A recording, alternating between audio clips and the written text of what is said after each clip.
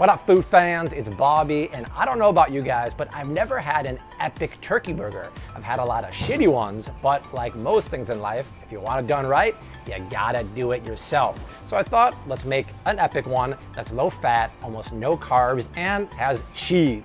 So today we're gonna make a lean and mean turkey burger with cloud bread bun. So if you love healthy recipes that actually taste good and have a little creativity to them, you might want to subscribe to my channel. I'm rocking out new recipes every week, and I would so love for you to join the Flav City community. In front of me, I'm starting with 1.5 pounds of ground turkey thighs. I usually use ground turkey breasts, but they're just too lean for these burgers. And as soon as we slap them on Old Fireball over here, they're gonna get dry. Now to form these burgers, I use my favorite tip ever. I grab a mayo lid. This is obviously a Costco or warehouse size mayo lid. And I put it down and I cover it with plastic wrap. And we're sticking in the Costco theme and going the supersized plastic wrap too. And then cover your mayo lid or peanut butter lid with that. It's nice to mix it up first. That way the ground turkey mixture becomes more together and it's not gonna fall apart. Then grab a nice portion here, slap that right into the lid and just press it to the sides. And the beauty of the lid is it's gonna help form a wall, a Jon Snow worthy wall. And just lift it out. And the burger pops out of the mold just like that. Then I just smash it down with my fingers to make it nice and thin, because I don't like thick burgers. I think they overcook on the outside by the time the middle's done. So I'm gonna make it kind of like a smash burger or Shake Shack style. Way less calories though. Now 1 cheeseburger would be enough, but a double turkey cheeseburger smash burger sounds even more legit. So let me grab 1 more portion here, get it in the old mold, and we'll be good to go. Now let's take a trip back to the Burger Academy 101 session. When you cook burgers, do you want them to be chilled or do you want them to be room temperature? Leave a comment below. And if you said chilled, you're 100% right, because if they're room temperature, they can easily fall apart and the texture could get kind of mealy. So I'm gonna stash them in the fridge for about 5 to 15 minutes.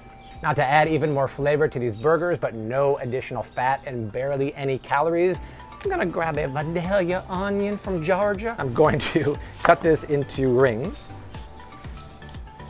Now the thing about sweet onions or Vidalia onions is that when you char them or grill them, we didn't start a fire yet. Let's not freak out, but we might start one later, so I'm glad they're in the neighborhood. When you grill these guys, they get super sweet and almost jammy. But grilling or cooking in general, or life in general, is nothing without a Bobby spice rub. So I'm gonna grab some smoked paprika here and add about a teaspoon of cumin, and a teaspoon of ancho chili powder. But first, let's dust the onions with a little pinch of salt, and then pinch over some of the spice rub. Flip her over and do the same exact thing. And then to help the grilling even more, I'm gonna drizzle a teaspoon of grapeseed oil and rub it all around. I preheated my grill on medium-high for about 10 minutes. Let's put the onion rings down. And just like you're cooking in a pan or a cast iron pan like I always do inside, you have to preheat the grill for at least 10 minutes, otherwise the grates won't be really hot. Now probably the best part about cooking outside is I can be messy AF, and this is how I clean outside. Those are gonna go for about 7 or 8 minutes on each side until they're charred and jammy. In the meantime, I'm gonna grab the burgers back from the fridge and hop those on the grill also. Now I know some people like to put onions, bell peppers, other stuff inside their burgers. That to me is called a meatloaf. I just love a salt and pepper crust. So let me grab some salt and pinch over a generous amount. And then a few cracks of pepper. You want to be a little more aggressive with the salt than you think, because turkey is bland as can be, and the salt will actually bring out that turkey flavor. I like to spray the grates with a little bit of non-stick. That way the burgers won't stick. You could also use a rag that has some oil too. Now let's flip these guys onto the grill. Perfect. And then give it a slight press down to make sure it's nice and flat, AKA smash burger style. Hit it with some more salt and pepper. Now once those burgers go down, you do not touch them for 5 minutes. Take your spatula or your tongs and put it away. Tweet me, hit me up on Instagram or the Flav City Facebook, because if you start playing with those burgers now, they'll fall apart, they'll stick, and they're not gonna get those insane char marks. Now, to make this turkey burger epic, I am using cloud bread. Have you guys ever made this before? It's a 3-ingredient homemade bread that is gluten-free, has almost no carbs, and it only takes literally 30 minutes from start to finish. They're so easy to make, and this is how you do it. Crack 3 eggs into a large bowl. Carefully separate the egg yolks and place those in a new bowl. Add some cream of tartar to the egg whites and beat them on high for a couple minutes until they form stiff peaks. Add 3 tablespoons of light cream cheese to the egg yolks and whisk those for a few minutes until smooth and creamy.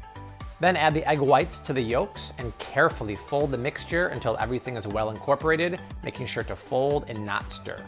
Scoop a half a cup of mixture onto a sheet tray that's lined with parchment paper, and then use a spoon to form it into the shape of a bun.